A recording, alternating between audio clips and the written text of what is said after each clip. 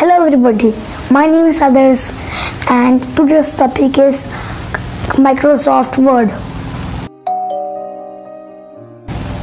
Microsoft Word is a word processor program which helps us to write letters and reports beautifully.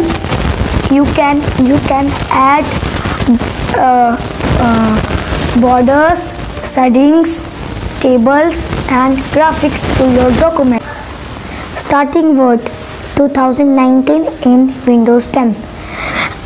Windows must be running to operate Word. Follow these steps. Click on Start button. The Start menu will appear. Search for letter W.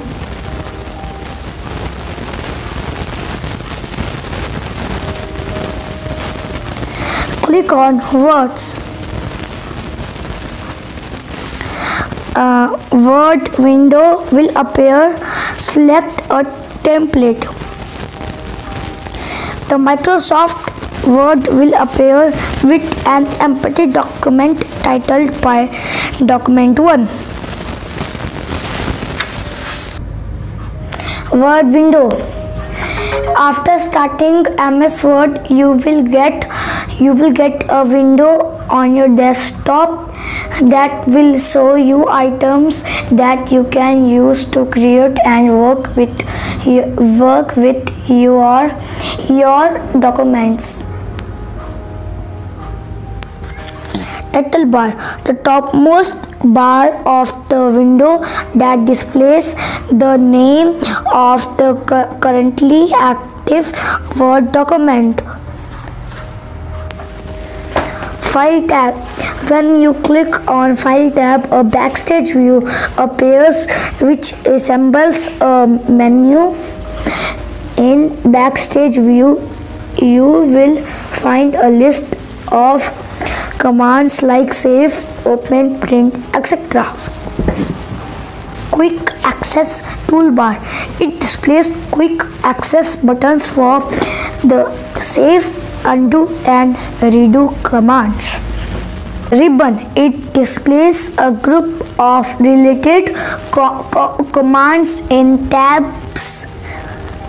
Each tab offers shortcut buttons to common tasks.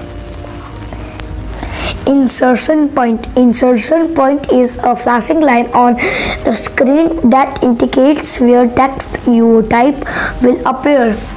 Next, Ribbon tab. Each tab provides a set of tools related to a particular task that you are likely to perform. Next, View of documents. Provides access to 5 different views of your document. Next, Scroll bar. The scroll bar helps you to move the contents of a document up, down, right and left. Status bar. It provides information about the area of any document displays on the screen and the position of the insertion point. Program control buttons.